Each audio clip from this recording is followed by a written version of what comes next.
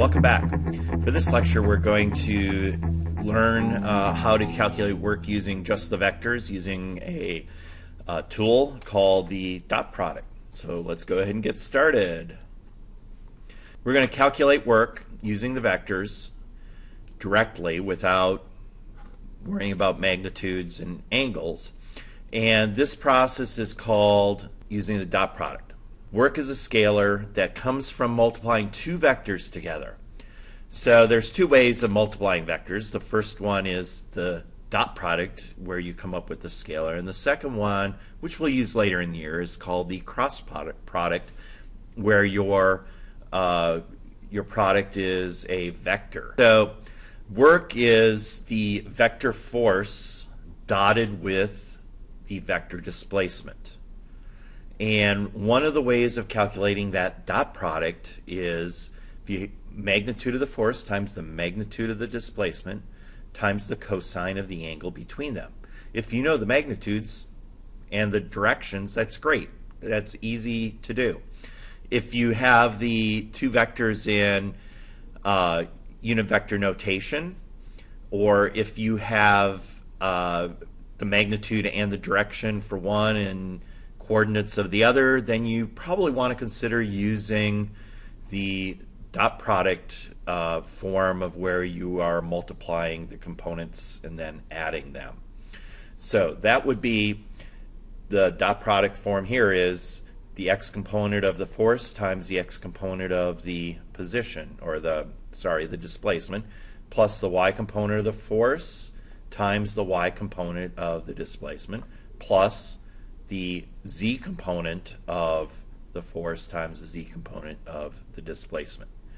And that gives you work. So there's two ways of coming up with work. Some of the applications, some other places where we'll see this dot product when we calculate power a little later on in this unit, it's the force dotted with the velocity.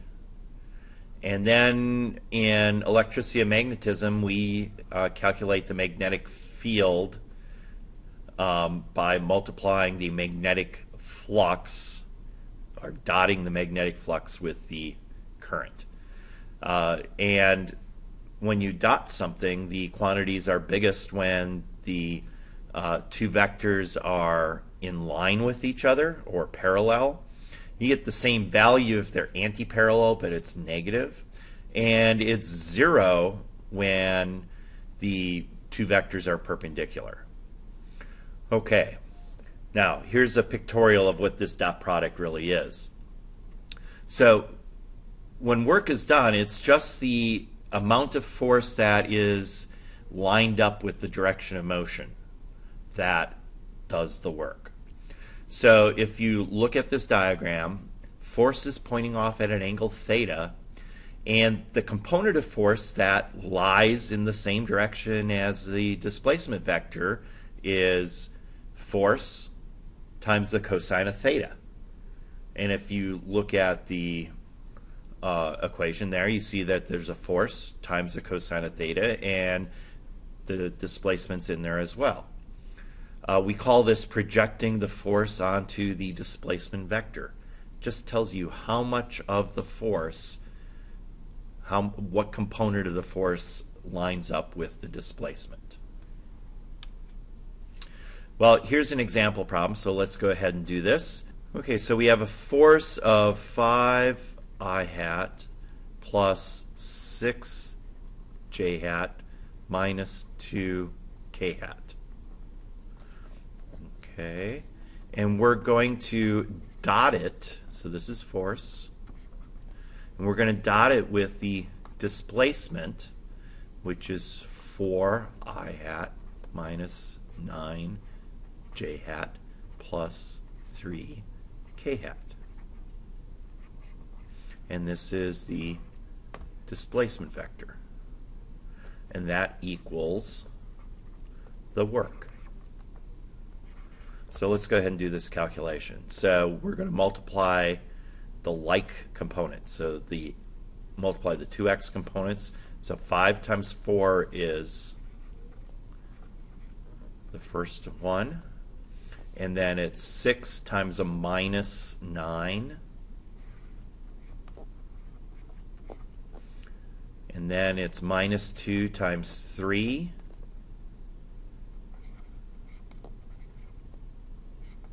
and that equals, let's see, 5 times 4 is 20, minus 6 times 9, that's minus 54, minus 6, and that's equal to negative 40 joules.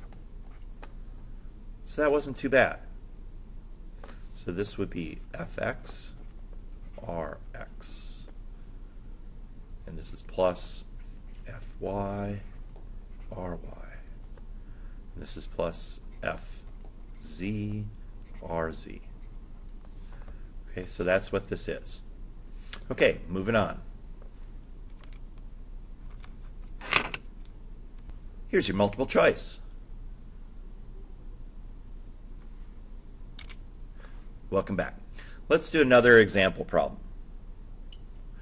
Okay, so we have a force, 5I minus 3J, acting upon a body that undergoes a displacement of 2I minus 1J. How much work is performed, and what is the angle between the vectors? Okay, let's figure out how much work is performed. So work is equal to F. In this case, we'll use the symbol D for displacement. Have to be flexible with this. Some sources use different variables for the same thing. So the force vector is 5I minus 3J. And we're going to dot that with the displacement vector, which is 2I minus J. And that's equal to 5 times 2, which is 10, plus a minus 3 times a minus 1, which is plus 3, which is equal to 13 joules. Now, how are we going to go about finding the angle between the two vectors?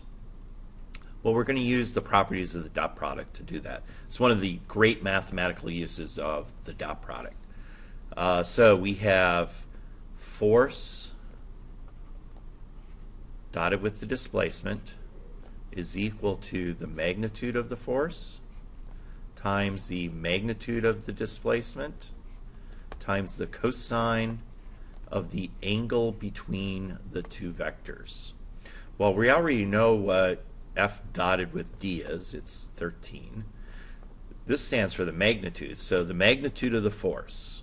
Well, the magnitude of the force is equal to the square root of 5 squared plus 3 squared, Pythagorean theorem again, and the magnitude of the displacement is equal to the square root of 2 squared plus 1 squared.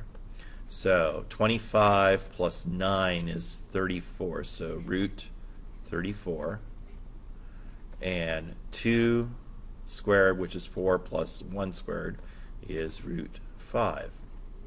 So I'm going to substitute in.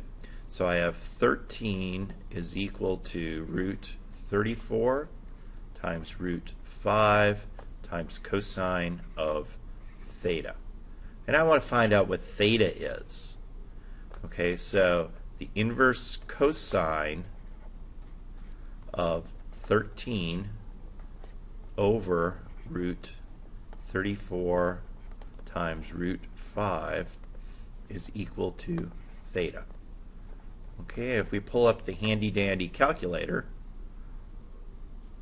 and I'm going to find that second cosine. Mr. Bellamy, please dial 222. Bill Bellamy, 222. Okay, so to find the angle, I'm going to inverse cosine 13 divided by, I'm going to put parentheses around this, second root 34, close the parentheses in the root, times second root 5, close the parentheses in the root, close the parentheses in the denominator, close the parentheses in the argument for the inverse cosine, calculate, and we come up with 4.40 degrees.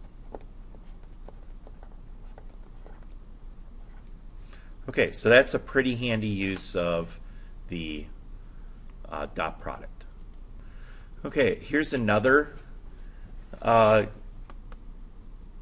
problem for us, and the kinetic energy change is equal to the work that is done on an object. Okay, so if we can find out how much work is done, then we can find out how much kinetic energy is changed. Or if we find out how much kinetic energy change there is, we can find out how much net work was done. Okay? So there are a couple of ways of doing this. I'm going to find out what the kinetic energy change was by using the magnitudes of the velocities, which is speed. So let's go ahead and go about it that way. Okay, so the magnitudes of the final velocity. The magnitude of the final velocity, here's the final velocity, is 1 squared plus 1 squared plus 2 squared. And that's equal to the square root of 6. And then the initial velocity